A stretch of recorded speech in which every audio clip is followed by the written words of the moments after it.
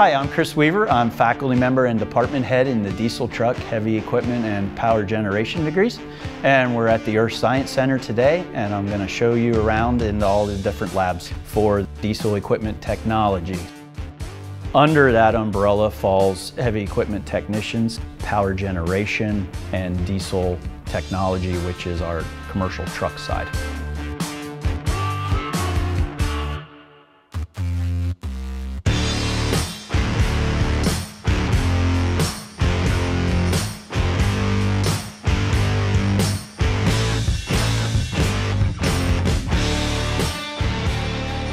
We're currently in the Allison Automatic Lab for truck technicians.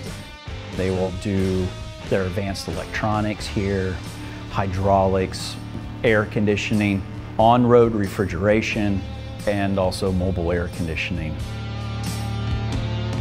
In these labs, you get 12 hours of hands-on. You also get anywhere from 4 to 5 hours of theory per course.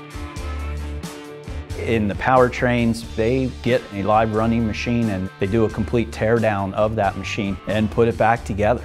And then at the end of their semester, that engine needs to run.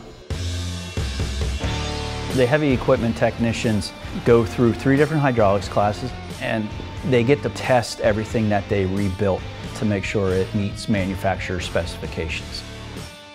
All the truck students have to take an Allison Automatics Transmissions lab, and they will be factory certified when they come out. We are only one of a couple schools in the nation that have a power generation degree. We have all the name brands. We have Onan and we have Caterpillar. We have some very new generators. Students have the ability to work on live generators. They also get a engines overhaul lab.